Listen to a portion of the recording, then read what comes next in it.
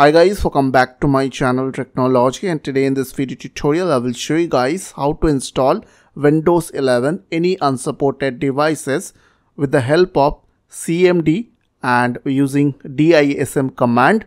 So you just need to follow me. So before install Windows 11 on your SSD or hard drive, make sure that you have connected a proper SSD or hard drive to your PC, and after that follow my steps. So at first you need to download Windows 11 OS. For that you just need to go to your browser and search on Google Windows 11 download. So type Windows 11 download and go to this first link, download Windows 11, and here's a Microsoft official website as you can see. So scroll down a little bit and you will get the download Windows 11 disk image. So simply here you just need to select Windows 11 and click on download now. After that you just need to select the language and click on confirm. Now click on, you can verify your download from here. You can download, click on the 64-bit download option, and you can download it easily on your computer. As you can see, it is downloading. So after download Windows 11, you just need to open CMD first. So go to your start menu and type CMD. Now open command prompt. After that on command prompt, you just need to type the command is called disk part. So this will, so you just need to click on yes. So this will open this part window.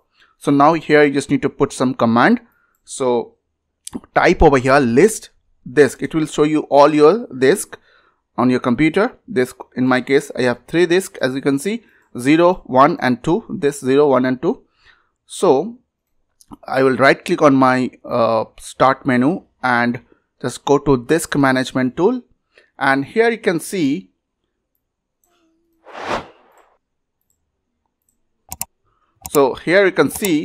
I have disk 0, disk 1 and disk 2. This 2 is my external SSD, and this 0 where I will install the Windows 11, and this one is my main drive where I have my Windows 11. This computer is running, so I have few partition under that disk, as you can see. So currently I will work with disk 0. Okay, so I'll type the command is called select disk 0. Okay, so make sure that you have selected proper disk, otherwise it will delete all your files and folder under the drive. Okay, so now as you can see, disk 0 is selected. To confirm, you just need to type once again list disk, and as you can see, before this 0 is showing like star, that's when this 0 is selected. Okay, so now you have to type the command is called clean, so it will delete everything under that drive, means disk. Okay, after put the clean command, you just need to type list this command and check it is showing GPT or not. So in my case, as you can see, under GPT it's not showing like star, that's mean it is not GPT, so you have to convert it on GPT. Okay, if in your case it is already showing star, that means it's already converted. So I'll type the command is called convert GPT. So it will help me to convert this disk to GPT. So if I'll type once again list this command, as you can see under GPT is showing like star, so now it is on GPT. So now I will create 2 partition under that disk 0. One is for boot, another one is for my OS file where I will install my OS. Okay. So now I will type the command is called create partition EFI size and equals to 512 MB. So this one is for my boot partition, only 512 MB is enough for this drive. So after create partition, you just need to format. So for that you just need to type the command is called format. FS means file system equals to FAT32.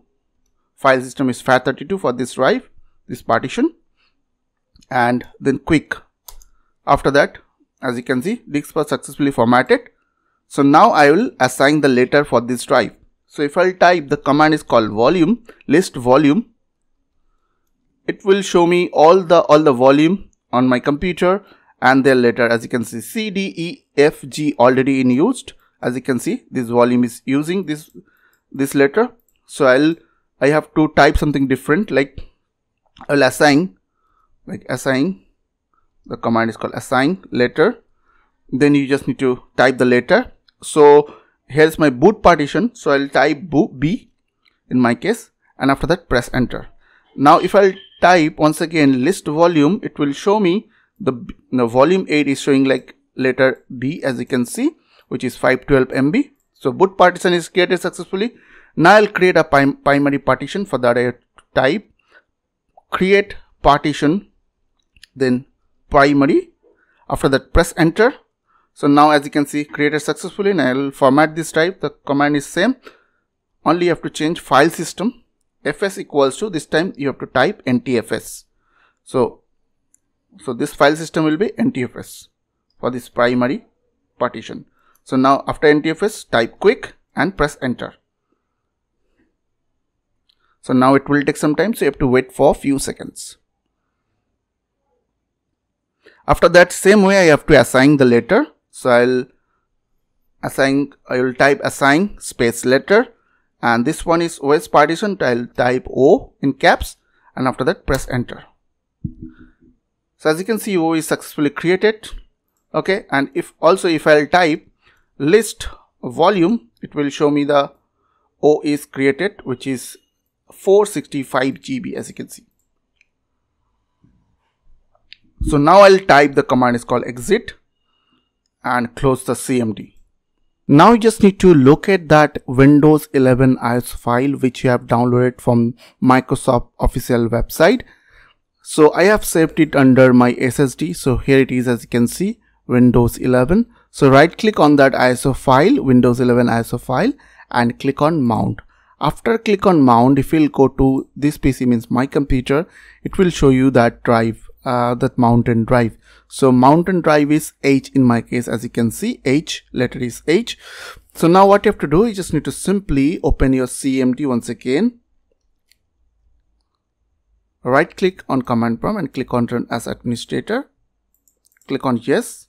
So after open CMD, you just need to put some command to check how many version you have on that Windows 11. So for that, you just need to check the version, you just need to type DISM space / get, then minus image info, then space / image file, then colon your drive letter, mounted drive letter, Windows 11 mounted drive letter. In my case, it is H, as you can see. So I'll type over here H in caps, then colon, then slash, then you need to type sources manually, then / install.wim.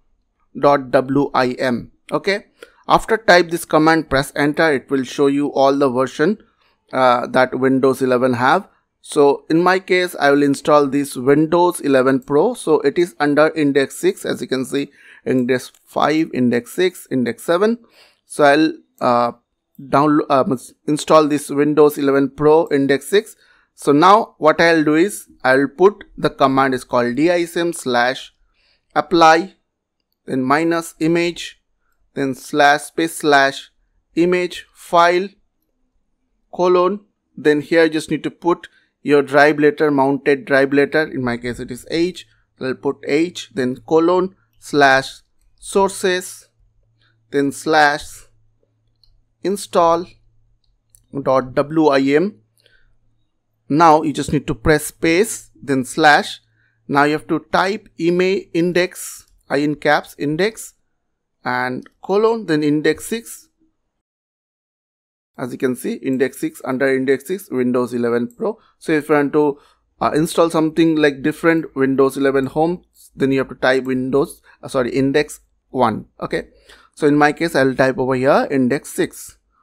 After that, you just need to press space, then / apply, in caps, apply, dir, D in caps, dir. Okay. After that, colon, then your OS installation drive. In my case, it is O, which I have already created, as you can see, O. So I'll type over here O in caps. After that, colon.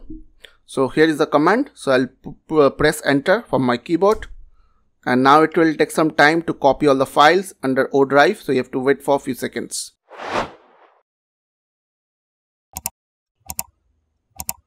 So after operation completed successfully, you just need to create the boot drive. For that, you just need to type bcd boot space your OS drive. In my case, it is O.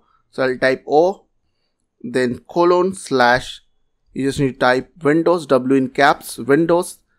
And after that, you just need to press space, then slash S. Make sure that you have put it proper directory, W in caps, okay. After S, you just need to press space. Then your boot drive, in my case, it is B, as you can see. So I'll type B in caps, then colon, space, slash F, space, all, okay. Now press enter from your keyboard. Now as you can see, boot files successfully created. So now you just need to unplug that disk which you want to install and plug it back to any other computer where you want to install that Windows 11, okay.